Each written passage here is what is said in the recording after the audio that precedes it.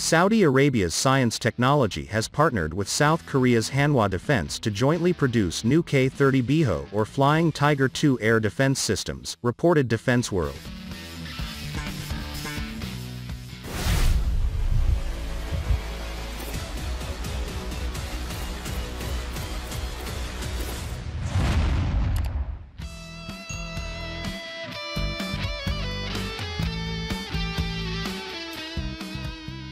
According to the company, a hybrid Biho adds completed foreign trials in Saudi Arabia.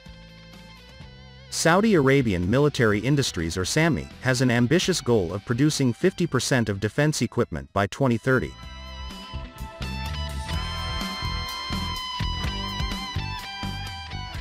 Riyadh recently collaborated with Russia to manufacture Kalashnikov assault rifles. It has also commenced production of Habub drone using technology shared by Turkey.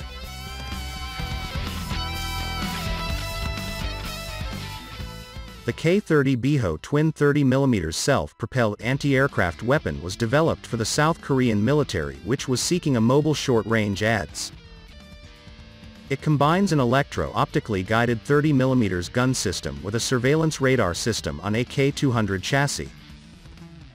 It supplements the K263A1 Chungking, a self-propelled 20mm Vulcan system.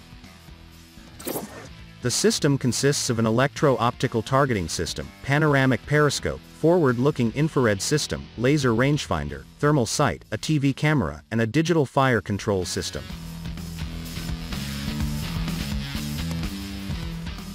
Biho's TPS-830K radar can detect and track a 22 SQF-TRCS target from a range of 17 kilometers.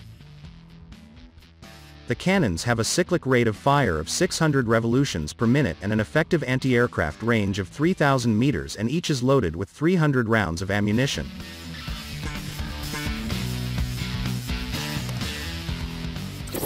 In December 2013, DAPA announced that the Biho had been integrated with the Chungking surface-to-air missile to increase its coverage to 7 kilometers. 2 pods each containing 2 missiles are mounted, one of each side of the turret.